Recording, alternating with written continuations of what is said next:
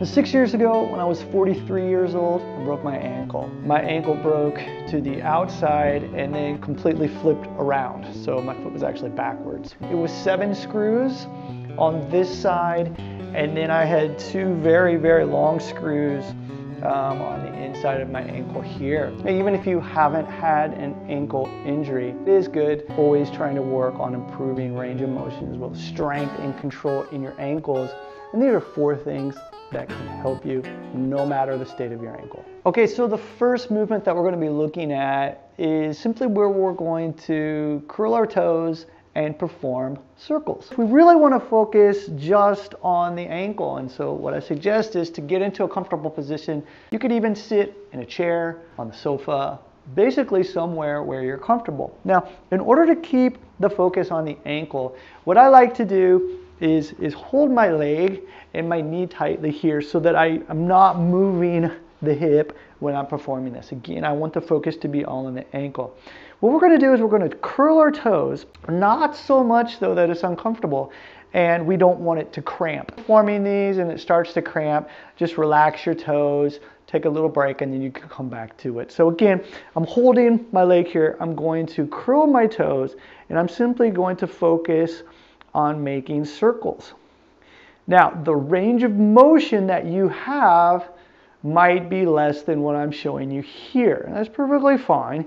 Just work where you are.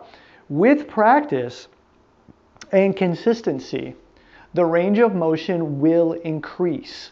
Now, I suggest performing maybe 15 to 20 repetitions in one direction, and then you can switch directions. You can perform 2 to 3 rounds of this. Next up, I like to go from pointing my toes, making the foot straight here, to flexing it and pulling my toes back towards my shin. There's 2 ways that I do this. The first one is where when I point my toes here, I'm actually pulling the toes back.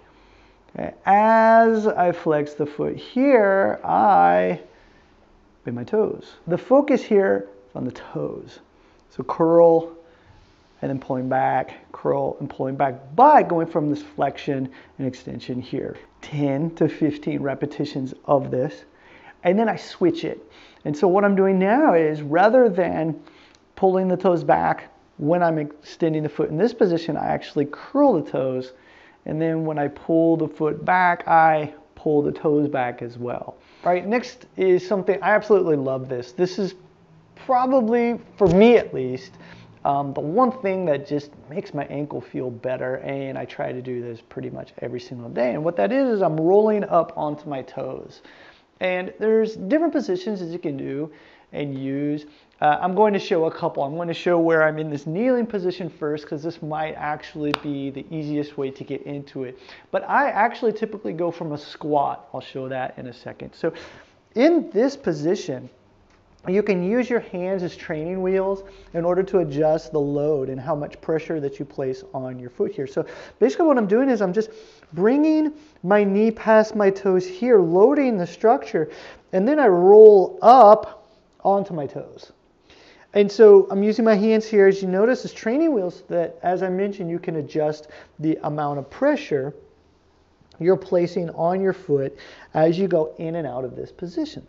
And so gradually working on getting better at, feeling more comfortable, improving that range of motion and balance as well in the foot as well as the ankle when you're performing this. So this is how you can do this from this modified lunge position.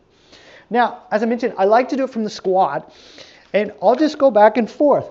Also, make sure that you do both sides in all the exercises that I'm showing you. But what I'll do is I'll just get in my squat position here, and I'll have my feet turned out just slightly, and then I'll load this. And I'll just go side to side. Now, of course, you do need to have a decent squat to do this, but you can still use your hands as training wheels of sorts in order to perform this movement if you need to. And this really is a good place for me to be able to assess how my ankle is doing that day. If it's feeling quite tight that day, then I'll spend a little extra time giving it some love.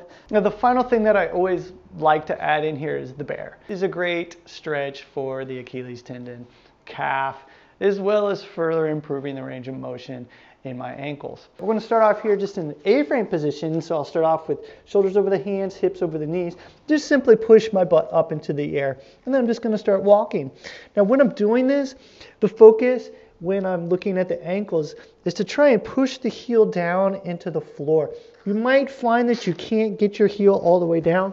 It's perfectly fine. Just by actively trying to push the heel down as you're performing the bear walk will help in increasing that range of motion and give you a real nice good stretch all the way from the heel, even up to the butt. Continue moving forward here.